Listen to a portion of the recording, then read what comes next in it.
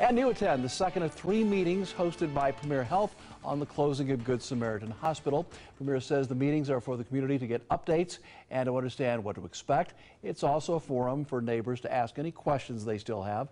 A representative says Seton Hall has been cleared inside and deconstruction of that building will be happening over the next couple of weeks.